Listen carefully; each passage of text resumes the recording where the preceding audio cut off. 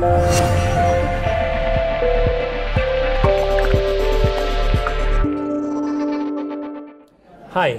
this is Angel Ribo with Mindalia TV, and we are here at the Conscious Life Expo. We are so blessed to have here today with us Jackie Lapin. Welcome, Jackie. I'm so pleased to be here, Angel. Thank you. Thank you very much. Jackie is this extraordinary human being that's been working on the practical side of conscious creation. I like practical. I think everybody appreciates practical. So could you tell us how could we make something which sounds like very abstract, like consciousness and conscious creation, into a practical habit? Well, you know, I think most people are familiar with the concept of manifesting and visualization, and that's sort of the generic overview. But in order to experience being a better, faster manifester, you have to be doing things every day that is going to raise your frequency and be in a position that are going to do the things that are going to actually make things happen for you. And so what I have done is to say, okay, what thoughts can we think, what projects can we do, what actions can we take that in fact will lead us to living a more high frequency, higher consciousness life.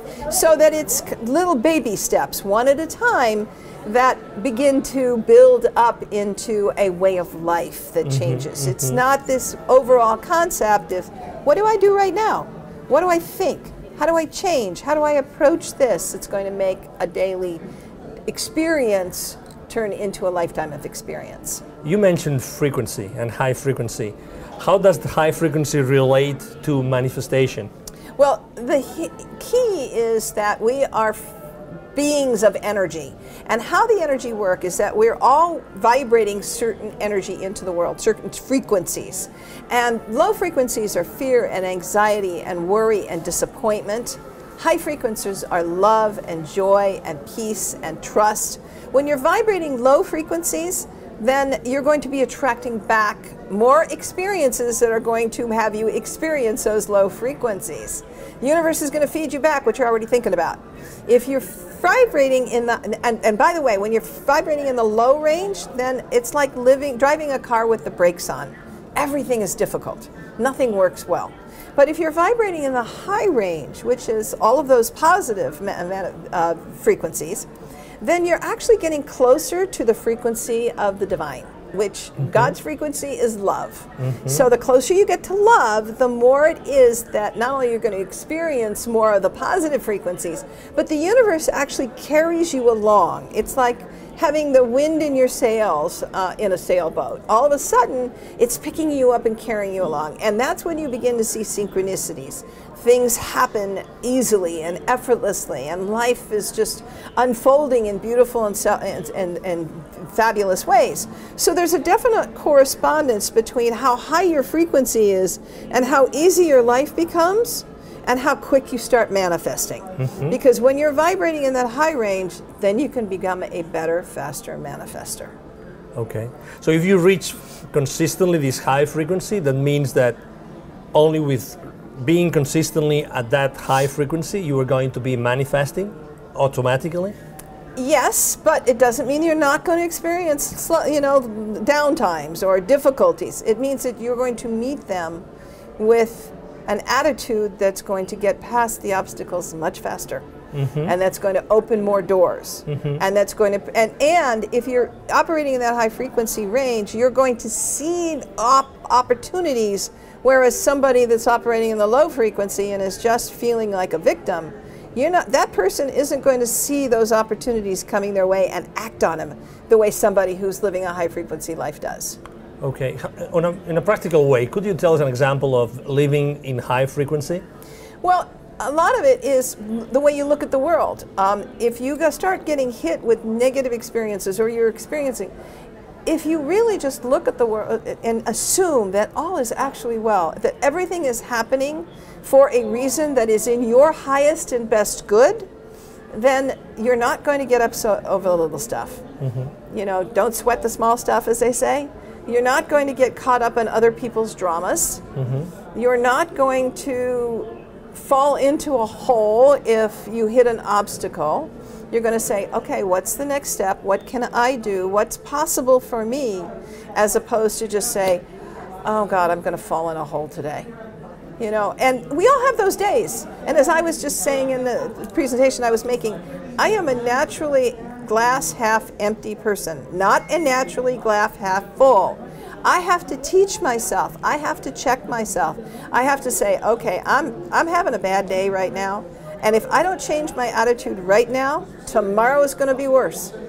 And so I make the conscious decision to what steps do I have to do to shift my thinking right now? Okay, do I go take a walk? Do I get out into nature? Do I play with a puppy dog? Do I go sniff my roses? I have 300 roses. Do I call a friend? Do I tackle something that's been a challenge for me and just to get it out of the way? I was saying that one of the most low frequency things you can do is procrastinate. Because if you procrastinate, all you're doing is engendering all that negative thinking about, I need to do this, I don't want to do this, what can I do instead of this? And the guilt that you feel about all that, that's all low frequency stuff. Get it done.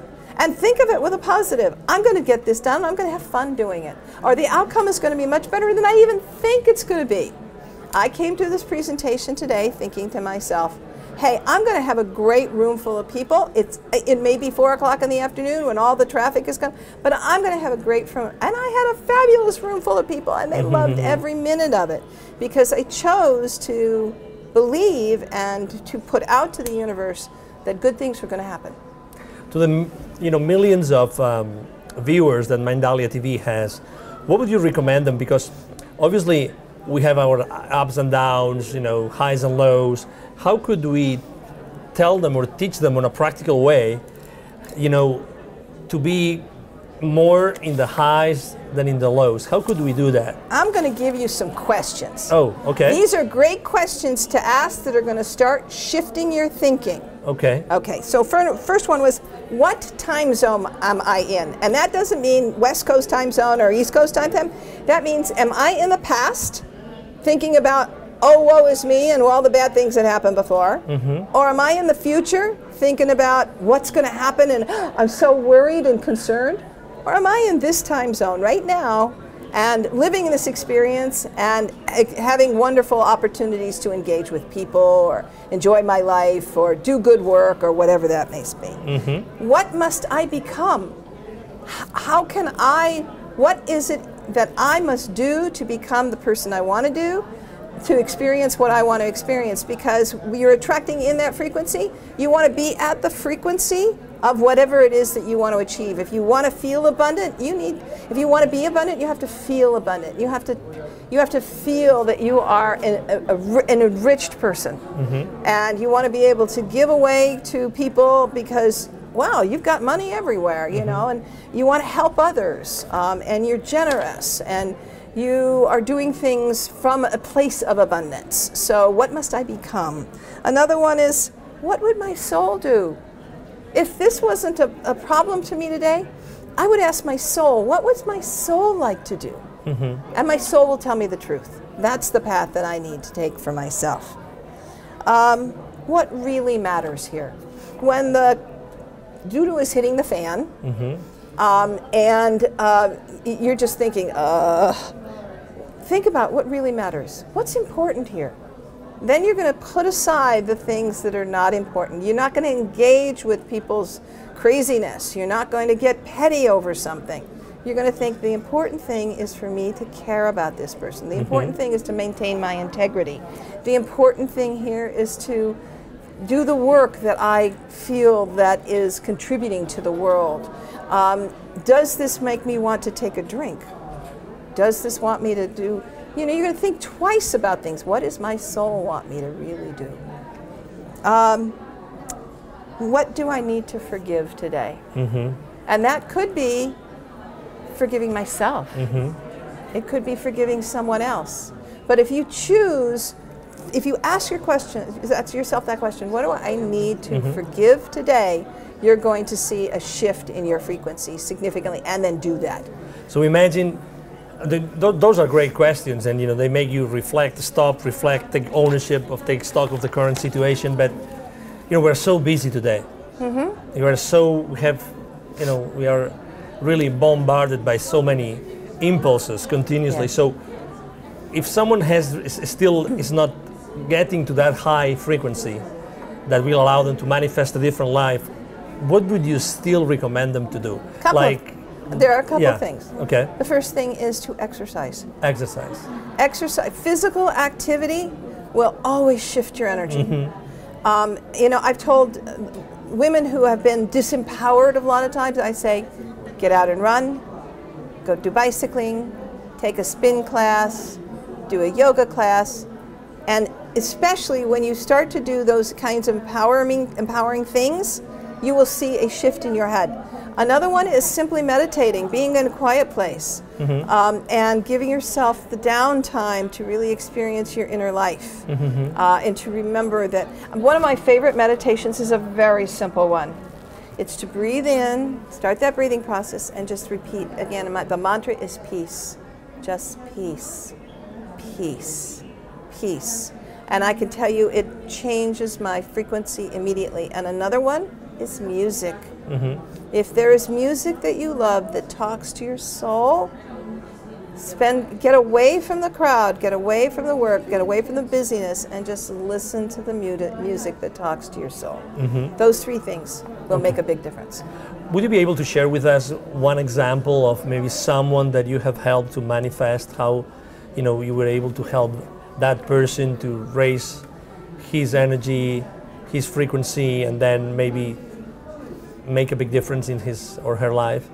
I've had women in my life who have gone through some very challenging things in relationships. Mm-hmm. And the problem in most cases is that they've been made to feel like it's them. And when you begin to exercise, when you begin to choose to move away from people that are not serving you, and you have encouragement to support that, mm-hmm. and to realize that you are not dependent on others, that you are not limited by others, that you can chart your own path, and that you can begin to find a way to make you happy, not mm-hmm. try to make other people happy. I've seen remarkable changes. Mm-hmm. One woman in particular who went on to do extraordinary things with her life. Excellent. Excellent. So we are about to finish our interview, but before we do that, we would love to have you give a piece of advice to all our millions of viewers worldwide so that they can get to know Jackie Lapin a little bit better. Thank you. When you begin your day, hold a vision of what it is you would like to see happen in that day. Imagine the day as you would like to see it unfold. Blot out anything about, oh, this could go wrong or that go wrong. Assuming that if there's somebody that could be a challenge in your life, throw your beautiful pink love net over them. And then go ahead and you'll find that your day will be much better than if you anticipate all the things are going to go wrong or just let it go. In my books, Practical Conscious Creation and The Art of Conscious Creation, mm-hmm. These books, this is 70 little tips and 70 little different articles on ways to do that. And these are the 25 guiding universal principles that build the foundation for conscious creation. And these are really quick and easy ways to shift the way that you can live your life. And so I really encourage people to find a new path that's going to empower them to live a life of their choosing rather than letting life happen. Excellent. Well, thank you very much, Jackie. Thank you very much. And this is Angel Ribo with Mindalia TV from the Conscious Life Expo. Thank you very much for being with us today.